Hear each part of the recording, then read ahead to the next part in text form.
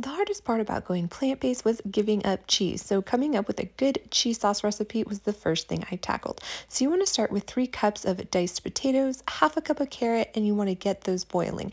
Then to a blender, you want to add half a cup of raw cashews, some salt, a little onion powder, and some garlic powder.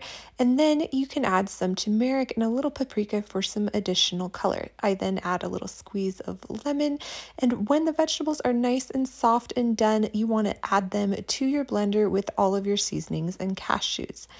Then I like to take 2 cups of the hot water that they were cooked in and add those, and this just makes a super hot, delicious, creamy cheese sauce. Look at that. It is so good. It keeps well in the refrigerator. I love pouring it over everything. I love making a whole plate of nachos. I love to dip some tacos into it as well. And of course, who can live without macaroni and cheese?